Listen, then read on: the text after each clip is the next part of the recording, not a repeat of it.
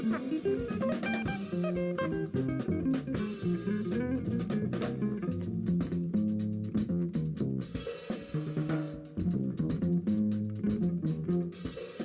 everyone.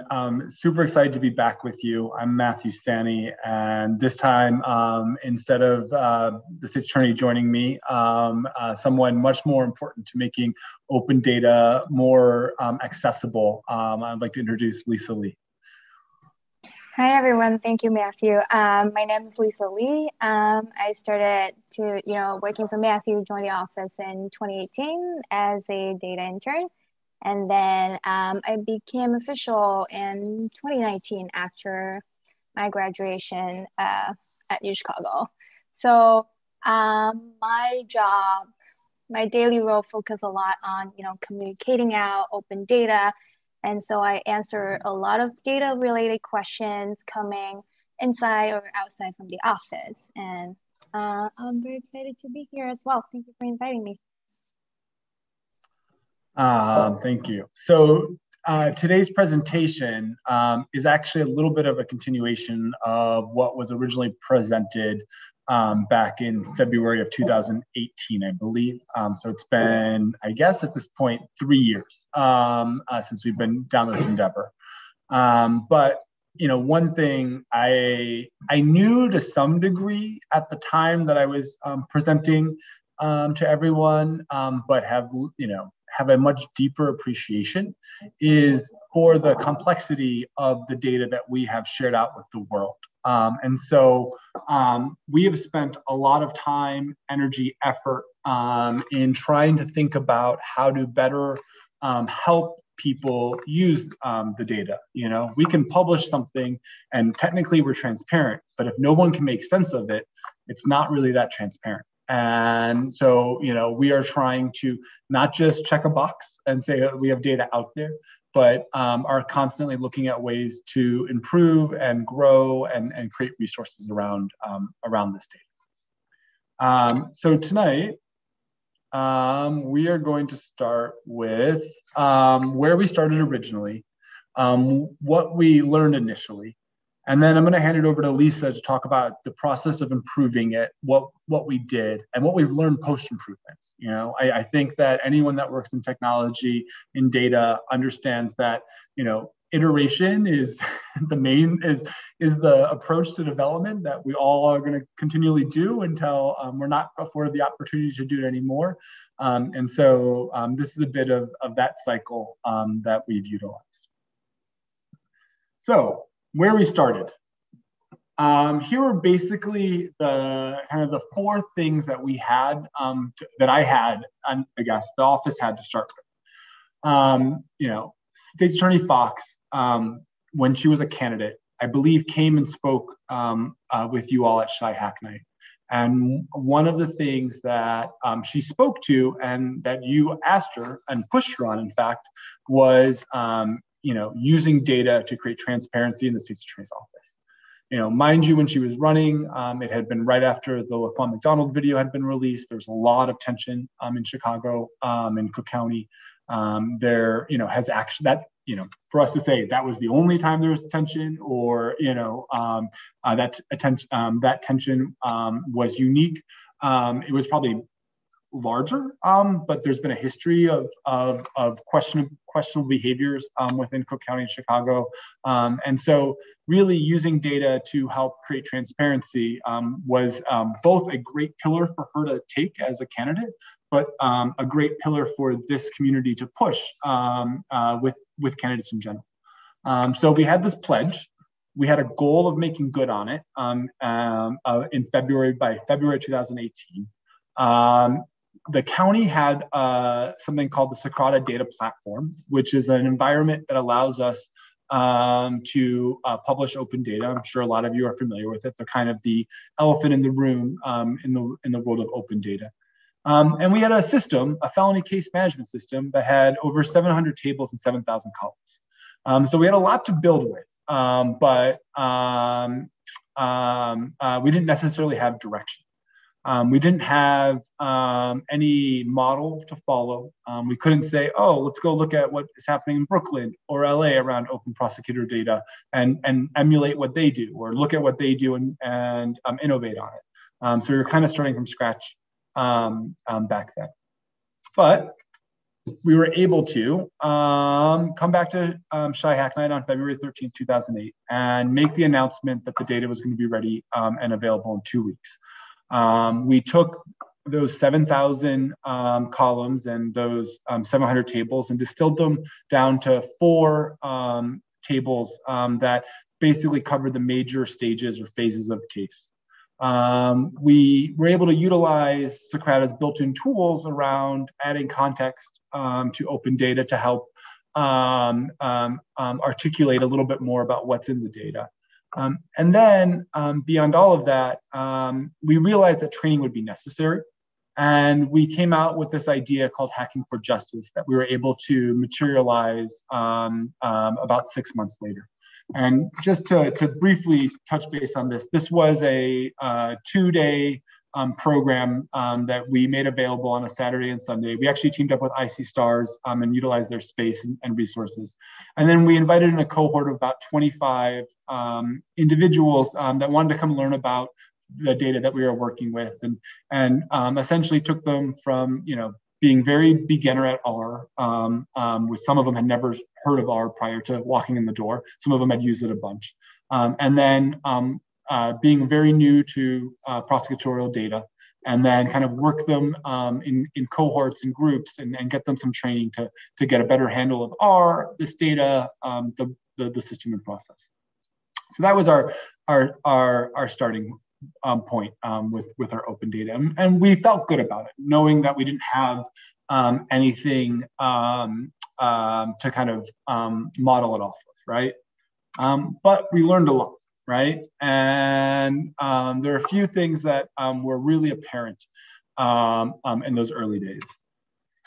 So when developing our open data, we learned that the better approach was to use an addition approach, not a subtraction approach. And what I mean by that is, instead of trying to take our 700 tables and 7,000 columns and strike away to try to make sense of it and prevent sensitive information from being shared and things of that nature, we started with nothing and started to build up. And so we thought about it in the framework of what are the different parts of our system that we want to be able to have people explore, understand, analyze, and so forth. And so that's why we ended up with these 4 tables initially, and started basically bringing in columns for it. We learned that there were lots of questions. And what was interesting about this, these questions were both internal questions. Our communications team didn't necessarily quite understand what was in the open data. And so they kept asking us, wait, can we direct reporters to answer this type of question? Can we direct reporters to answer this type of question?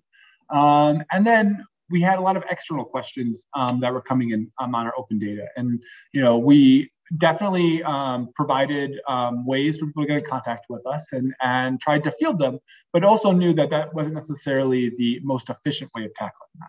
So that led us to our next realization, that we really needed some way to design out some efficient education around this, right? And there were kind of 2 things that we needed to really educate people on. One is on felony cases, right? A lot of folks probably watch Law and Order. They have some sense for how the criminal justice system works, but it's actually much more complicated than what you might actually glean from, watching TV programs, or even, God forbid, you are involved in a felony case, whether as a victim, witness, or defendant, that you would get through that experience.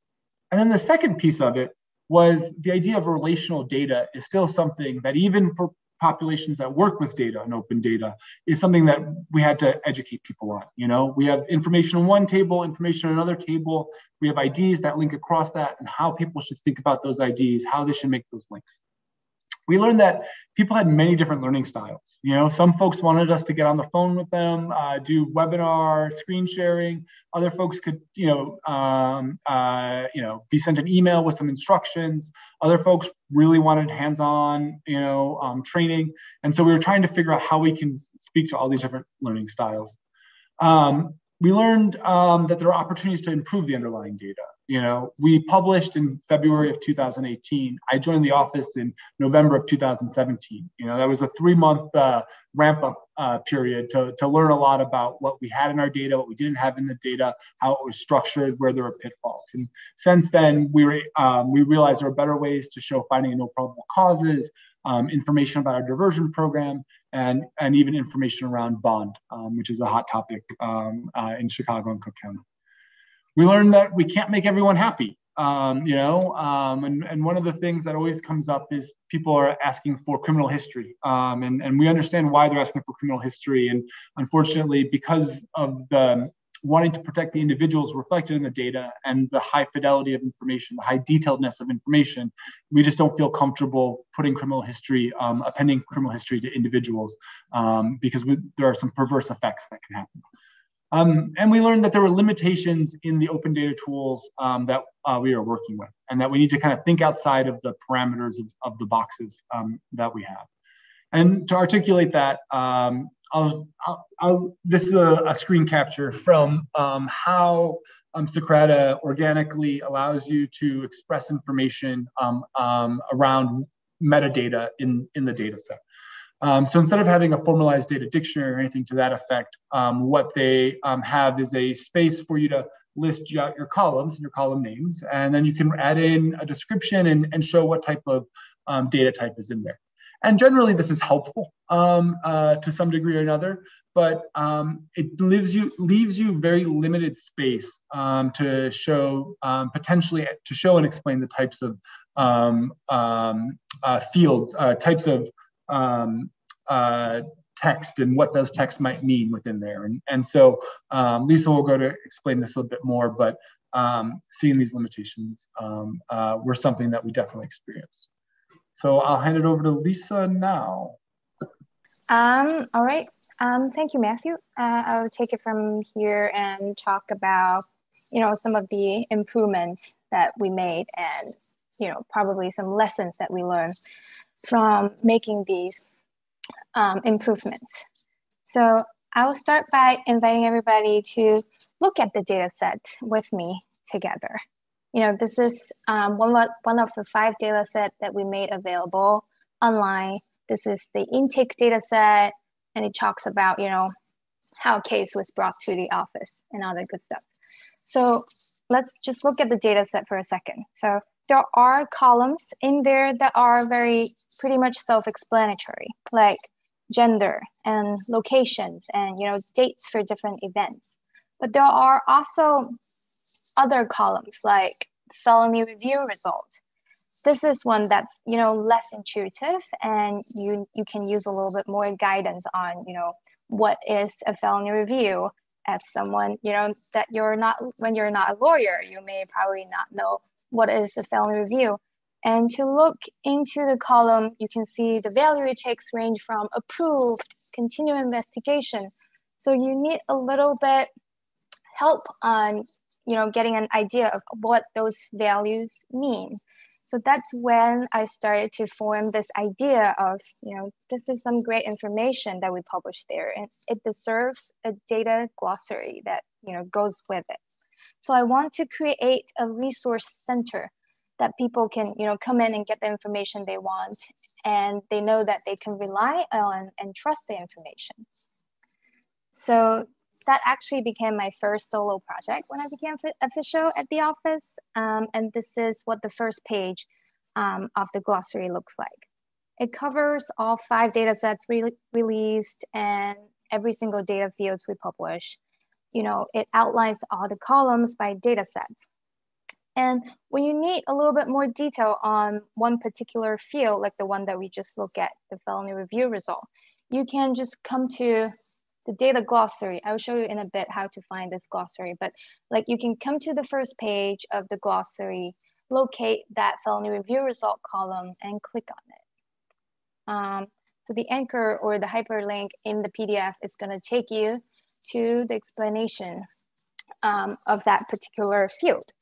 And we're here, here we lay out the most common values that it could take under felony review result. So basically reading this, you will be able to understand approve means the SAO decide to file a charge, and then rejection is no file. And then continue investigation is a little bit more complicated. It means, there is a pending on the decision. So we're waiting for law enforcement agency to bring us more evidence to file that charging decision. So like all those information, you can find them all here. But as some of you may realize, we gave explanations or notes about only 6 most common values. So we make the decision of, instead of telling you every single value it could take under this field, we want to talk about, the 6 most common one. The reason we make this choice is, like these 6 values, they account for usually 95% of the case. And then they are generally, sufficient for most of the studies that look at approval rates. So those were the thought process, lying underneath all the text that you can see right now. And to say that, it's also like, to remind everybody, is like the data team is still here. Like we have 5 of us right now, and then we're here to help. We are easy to approach. We'll be happy to, when you do have questions on other values that you take under this view, we're happy to look for answers with you together. So looking back at the process of creating this data glossary, right? It was a process, or it was a journey to realize how important it is to not only release information, but also release information that can be understood. So the entire process was like, when I came in, I'm not a lawyer. I know nothing about felony review or anything else in the system. And I'm not even from the country. So I'm like, what's going on in the US criminal justice system? So what I did was like, I started by going into the detail of the data and then look for terms that confuse me. And then I would take those terms and I talk to a lawyer at our office and then try to understand their language. Like lawyers always have this like lawyery way of describing things. So what I did was like, I try to internalize as much as they're talking, their definition on certain items. And then I started to translate that into some more understandable or public-facing language. And with that, like I said, English is not my first language, and it's a very hard language, to be honest. So I had to, bring in my coworkers at the communication side, which is Julie, shout out to Julie, to help me polish the language in the data dictionary or data glossary. So like Julie was also invited to tonight's event, but she couldn't make it because, she has school going on, but she would have been the best person to tell the story of like how she has millions of questions about the things that I wrote and how she thinks that I write like a robot. And then she would constantly remind me, I actually appreciate that, she would constantly remind me to write in a humanized way so that, people, the public could understand what we later released to them. So as you can tell, the entire process of creating this data dictionary or glossary was trying to achieve 2 goals, or balancing 2 goals. The first one is accuracy. We want to make sure the information we release out there is accurate or correct, right? But then we also don't want to drown people in the information that we release. We want, so we try to use as least as jargons as possible. So that's like the accessibility part that we try to achieve there. As Julie and I draft all the data dictionary together, and I struggle so much to explain the things, what we realize is that things are much easier to be understood when they come with visualizations. So I was like, okay, maybe we should just visualize the timeline in the data. We should just visualize the criminal justice system. And so I did it. So this is the very first prototype I created, right? I start with a very simple one dimension linear timeline. right? It has a start, right? Everything has a start, including a case. So a case has to start somewhere, like there was an arrest by the police, or a case can be also started by direct indictment by grand jury. And then like on the right side of this arrow is like, you can see there is always an end for the case. And there are so many ways that the case could end. It's like, we can reject it. The SAO could reject it at the very first, felony review stage. Or the case could be dismissed after they were filed, or a case could go all the way through the criminal justice system and be prosecuted and sentenced. That could be an end. So with this prototype or this timeline in mind, I started to talk to people like coworkers, lawyers, staffs at our office. They have like very rich knowledge about, say, a certain event on the timeline. So what I did was I tried to integrate all those information and bring them together into this beautiful case flowchart. And then, so I added event, player, decision, to the timeline. And this case flowchart here is showing you, the full life of the felony case in Cook County. I try to mark it, it's complicated, but I try to mark it with different color to, reflect different stage of the case.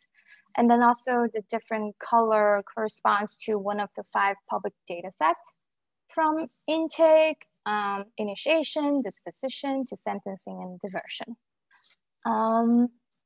You may be able to tell, but the little blocks, the colorful blocks here are basically events that happen in the criminal justice timeline. And then the white arrow is how a case could flow. There are so many ways it could come back and forth. It can flow everywhere. And then the black arrow is showing you how a case can exit from the criminal justice system. But without getting too much into the detail, eventually, to host all the stuff that we built, the flowchart, the data glossary, and we feel like we want to give a little bit more context about data. So we built this how to read the data, open data page on the SAO website. So when I created this page, I envisioned a one-stop shop, like for everybody to get all the resources about data they need. And I also envisioned this one as one of those, free online tutorial, for people who want to do data using the SAO open data. So as you could tell, these are actually hyperlinks. I can't click on it right now, it's on slides, but every 5 data sets have a section for them, and they walk you through basically what's the important subject in this data set and what you need to know to do analysis. I would say it has this side of like being very technical. So it talks about things like, what are the IDs in the data sets? What are the units in the data set? So that's for like data users for sure. And then, but also I try to make this page as subject oriented as possible. So I try to talk about, those topics and try to give you some of the legal background on those topics. So you can, when you do analysis, you do have some more to chew on. So for example, under the initiation data set, we record bond that was assigned to the defendant. So if you click on initiation, and you will be able to find a short description for your bond. I will not read through it, but it's telling you like, what is the bond, and how bond works, why are we giving people bond, and what, like, very importantly, what the SAO's role is in terms of giving bond or in the bond courts.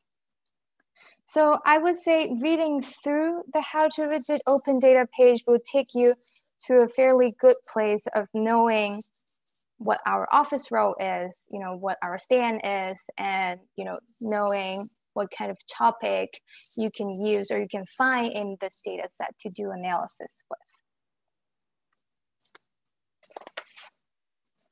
So going through all those improvements and data products we made, it was exciting. But I also want to talk a little bit about, some of the implications that those data products end up with. And then also I want to talk a little bit about some reflections I did and some lessons that we learned from it. So as we know, the original design or its targeted user for these products are actually data users, data scientists, analysts. And like I mentioned at first, part of my daily job was to answer a lot of data related questions coming, from the direct user of the data. So the intention at first was to create, to anticipate those questions and provide answers actually beforehand. So one thing I definitely noticed after we released the product was that people are now, with these information in hand, they are now able to dive deeper into the questions. So I definitely noticed there are less questions that came to me about what is certain things going on in the justice system, but more about, how is this happening? Why is this happening? So I would say those questions come to me are actually deeper. And then I would also say the products we release out there empower and encourage users to raise questions. With all the products we created and actively maintain, we try to build trust with the users. And we try to make statement there like, again, like, hey, we're here to help. If you want to talk to us, we're very easy to approach. So that's like the other applications, I would say, coming out from the data products. And then for data-wise, I would say one more is, I think the products created a chance for collaborative data analysis. So encourages data scientists and researchers from different organizations to use the data and actually, lend us their intelligence and do a lot of analysis for us and with us. But beyond the world of data, like the implications there were actually those that surprised me. And I realized these products actually go beyond, the scope of data, and they have a broader audience than I first anticipated. I learned that internally within our office that supervisors sent out the flowcharts to their new employees for them to, understand the flow within our office. And I know that, everything, the package was sent to reporters who want to write or use the data and write stories about criminal justice system. And then, community outreach is always a focus of our office. And I know that the data team has been receiving invitations to do presentations about these products with community members, because we believe we can help shape a more informed and trusting dialogue between the office and the community members. So we're now at a better place to explain what our office did. And not only to that, we can also invite community members to join us if they also want to take a look and, get dirty with the data. I want to show two quick examples of the applications. People love the flowchart, right? So this is the flyer that my coworker at Comms created for the public about carjacking. So it chose to tweak and build upon the felony flowchart and show how a carjacking case is like moving through the system. And here is a project that John Jay College did using our open data, right? So they've, basically took the data glossary and took everything available online, and they were able to create this amazing tree map pretty much independently, like without too much of our help, using the open data. So all these, applications allow me to believe that what we've done improve or get us closer a little bit to the goal of transparency. But also at the end, I want to talk a little bit about, the lessons I learned from the project. I guess the biggest thing I learned is doing open data well is hard. And to do it well, you need to provide people with complementary resources. And to build that resource hub, it takes time, and it needs people to be thoughtful about the information they provide. And things won't be like instantaneous. So to achieve that goal, I guess like the thing I learned is, first thing first, you have to identify what are the helpful or available resources around you. So for me, I realized first, I need my own brain as a data analyst to figure out, what data users need to do analysis. And then the second is, I know that I need resources from subject matter aspects, including lawyers who can tell me the accurate definitions on terms, or policy advisors who can tell me the stand of the office or policy of the office. And then third is, I know that I need help from communication side, someone like Julie to make everything, digestible.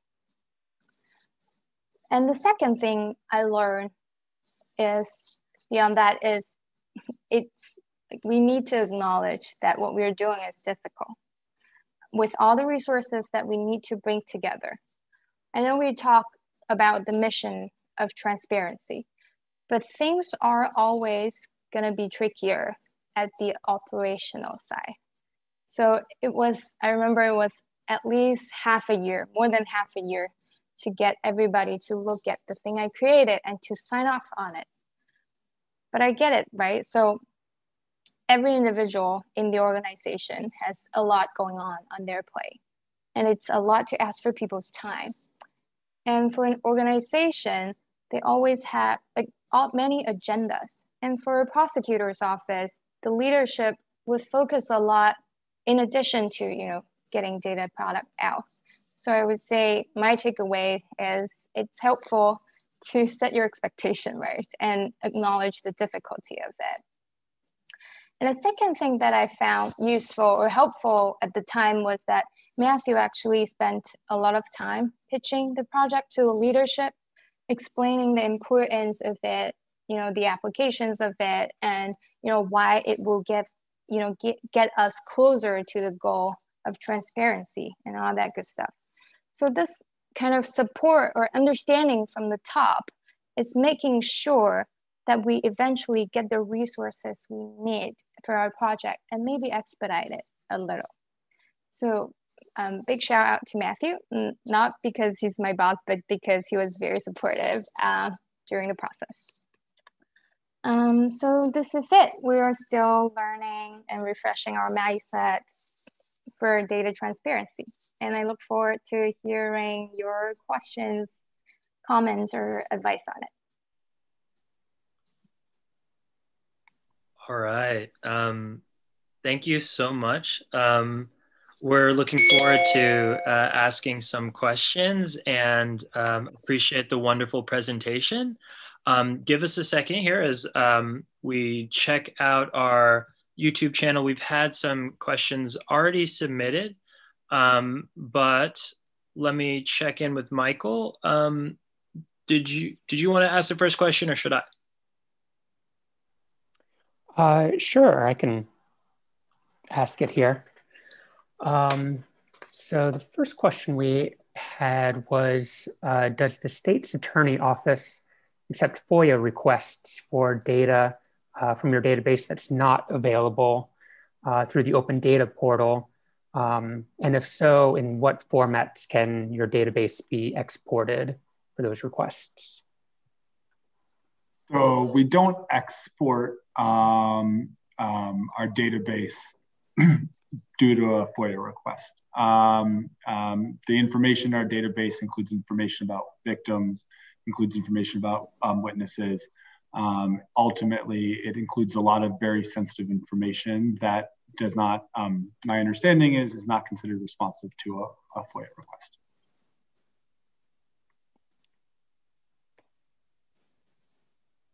If folks have like other questions that are data related, we have to assess like each one of them. If the question's already answerable with the open data, we direct them to the open data. If the question requires us to actually do something, then I listen to the guidance of our FOIA lawyers and our general counsel. Okay. I think the question too is just like if it is deemed that that you can provide that data, like what sort of formats can it be provided in that they could, whoever requested it could use it? Yeah, I mean, I guess like and this isn't my like trying to be challenging, but the word data means information, right? So, we have given information to people in CSV files, in PDF files, in all sorts of digital formats under the sun. Depending on what the information is, there may be a more or less appropriate format for that information. But like in the abstract, like if you know of a way to store digital information, it is on the table of potential possibilities. But there are a lot of other considerations that would go into it beyond, just saying, oh, we're going to put this information in this format. Sometimes taking information from one format and putting it into another format isn't very easy. Great, thank you.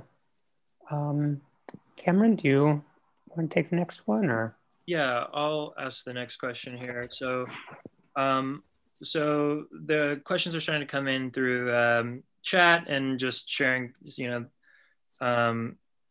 one comment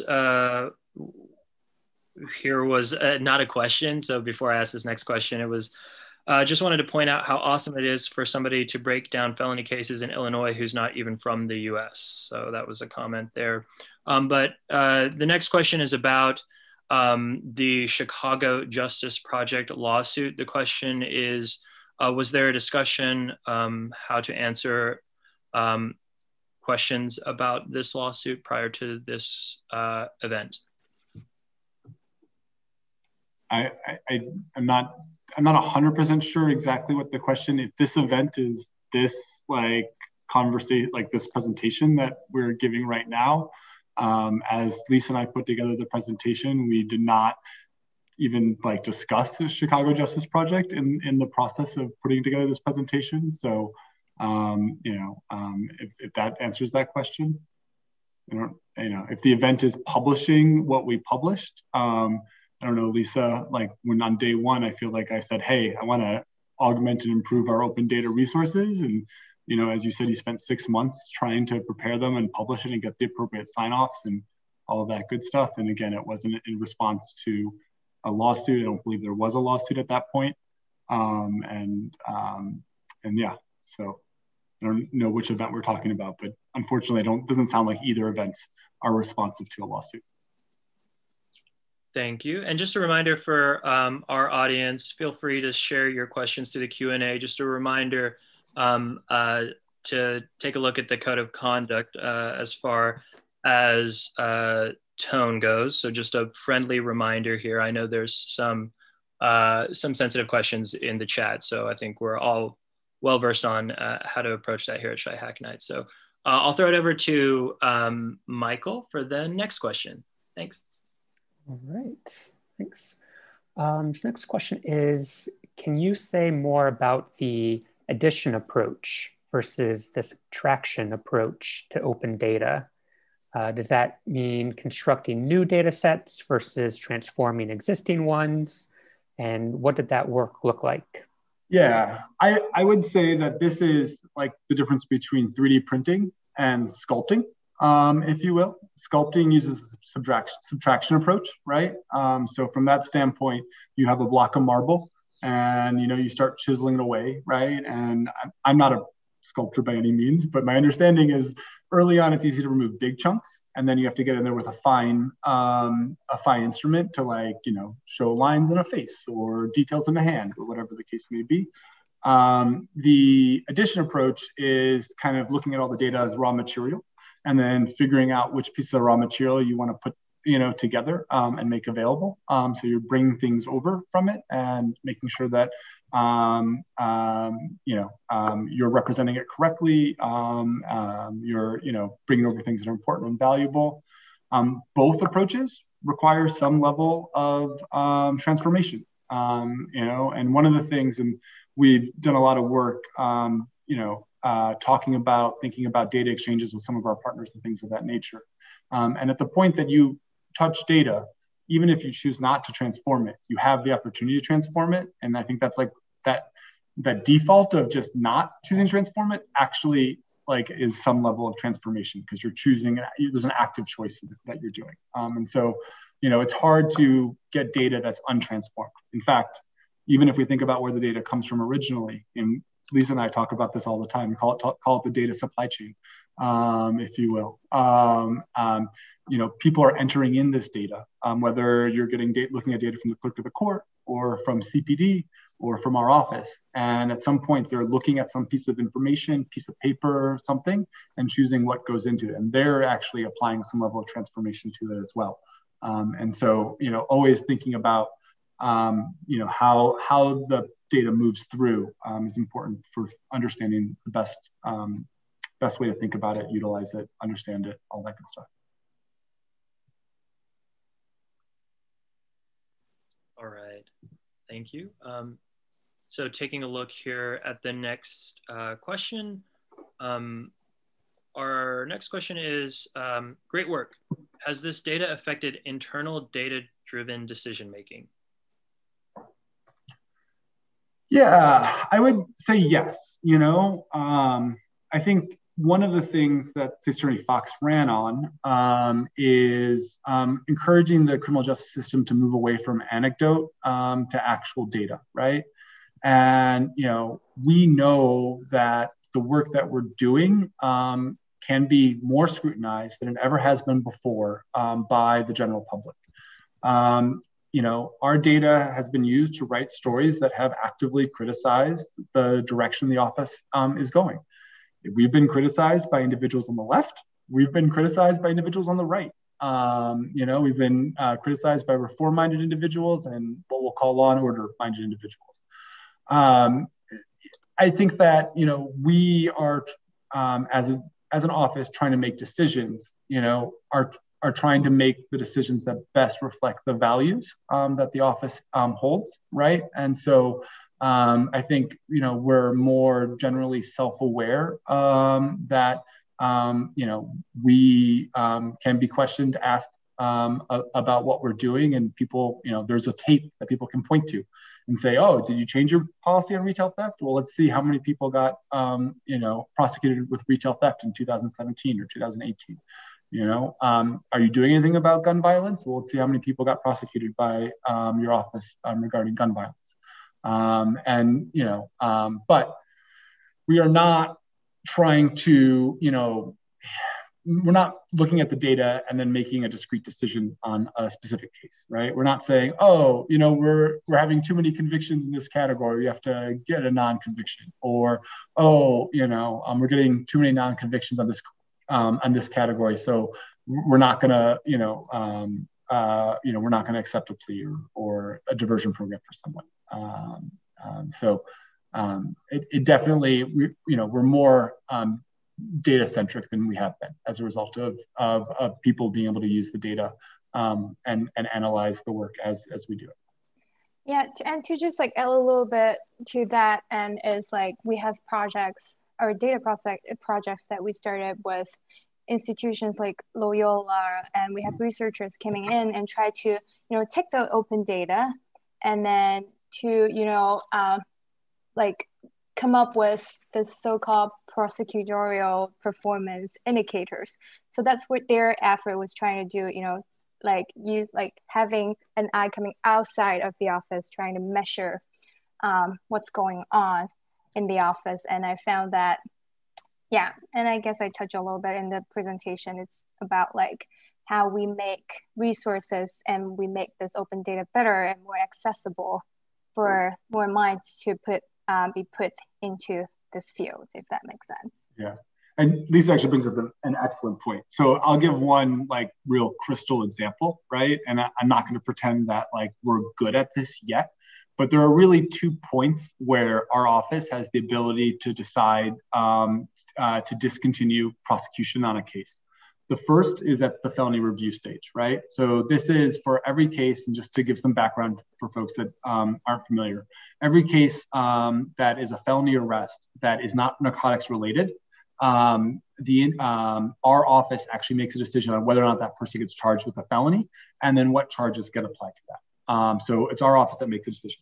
At that point, we could identify the cases being one that we don't want to pursue, and don't want to pursue because the facts of the case don't warrant it, or there might be a policy decision around it that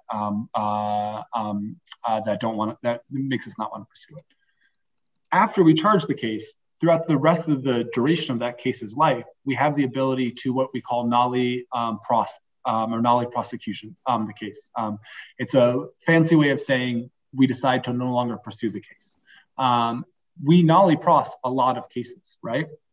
In a highly efficient prosecutor's office, ideally, they're catching all the cases at the felony review aspect of it, and therefore they don't have to nollie any cases down the road. Now, in reality, they're witnesses change their mind, their testimony falls down, they unfortunately pass away, natural causes, unnatural causes. So there are reasons that cases could fall apart over time, and so you'll never get to 100% catching it on the felony review side. But that is like one example of people using the open data, thinking about the process of our office, and then recommending some level of overall justice system efficiency that could be aspirational to kind of optimize around.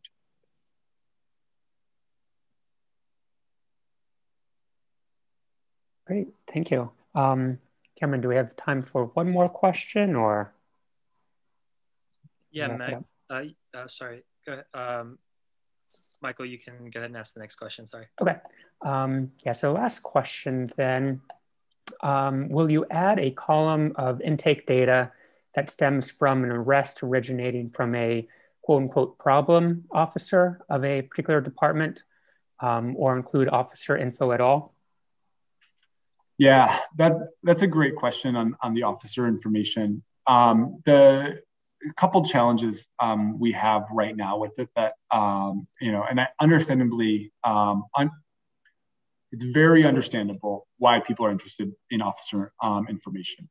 The big challenge we have right now is that the information about officers being involved in cases that we collect and maintain is very incomplete and very spotty. We have tried hard internally to better organize police officers, but there are a few things that are a bit tricky. The primary way of police officers recognize, at least in CPD, is by their star number. And star numbers, I believe, are 5-digit numbers. They change over time. If you're a detective, you have a certain level of star number. If you have a different, if you're lower on the totem pole, a patrol officer, you have a different star number. Coupled with the fact that you can have two different people with the exact same name ending up with the same star number. CPD is very generational. And so you end up with people, junior, third, so on and so forth, working in the police department. And like ideally, when that happens, those that are following their parents' footsteps are trying to ultimately end up with their parents' star number when they retire and such and things of that nature.